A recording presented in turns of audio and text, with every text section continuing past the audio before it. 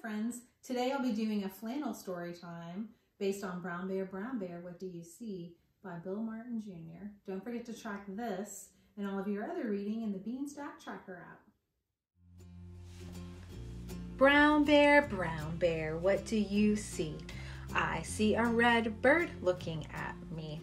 Red bird, what do you see? I see a yellow duck looking at me. Yellow duck, what do you see? I see a blue horse looking at me. Blue horse, what do you see? I see a green frog looking at me. Green frog, what do you see? I see a purple cat looking at me. Purple cat, what do you see? I see a white dog looking at me. White dog, what do you see?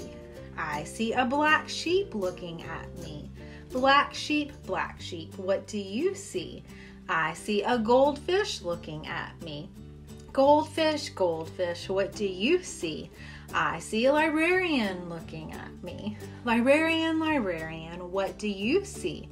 I see children looking at me. Children, what do you see?